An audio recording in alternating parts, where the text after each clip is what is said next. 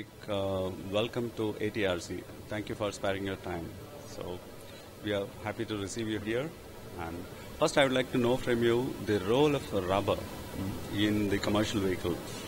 How it is going to help the users to get maximum benefits. I think rubber plays a very important role. We have just seen the change from BS3 to BS4.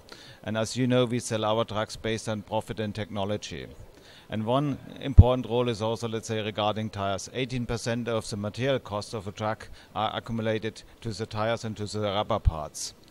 What we should also consider is the fuel efficiency, the mileage, and the lifetime of a tire. And also, last but not least, the brake performance.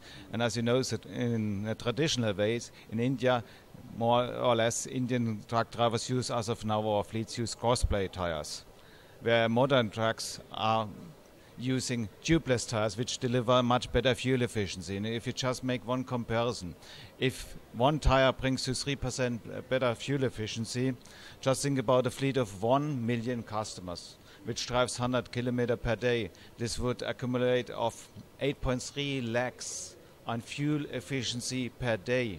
So we could save 8.3 lakhs fuel per day. We have 360 days per year.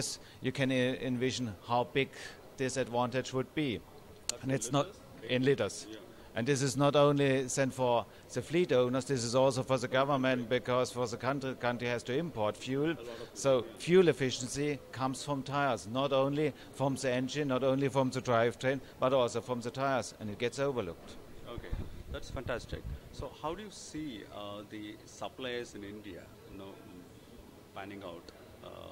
And what is your message for them to go global? I'll hold it. Okay.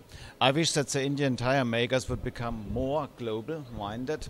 As of now, as I just pointed out before, we are seeing more and more traditional tires in India, all really meant for overloading, versus in a global trend, overloading gets banned, but also in India, overloading gets banned. You see, state by state, we see a trend to rated load business in the future.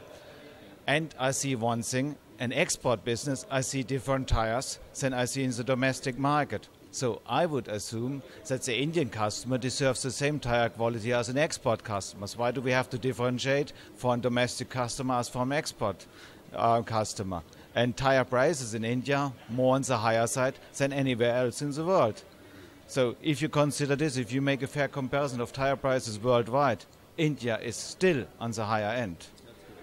And I think we should think about it, we should consider it. Why is that so? Despite we have natural rubber in India, in Europe I don't have rubber, I have to import rubber and I have a cheaper tire price. So I think there's a way of improvement. Interesting point. And rubber is not confined to only tires. There are many things, applications in the CV industry to reduce noise, vibration and harshness. Where do you see this progressing? Honestly, I would expect more progress here from the Indian suppliers. Last 2 years I have exported roughly 40 million parts and components from India. Actually, if there was a handful of rubber parts in between, that would be everything. I have exported a lot of technology parts, a lot of different metal parts, but rubber is not competitive as of now. And I think this is based maybe on a price protectionism, that it's more interesting for Indian OEMs, tire suppliers to produce for Indian OEMs than for export. But technologically, rubber part manufacturers are strong in India? They are strong.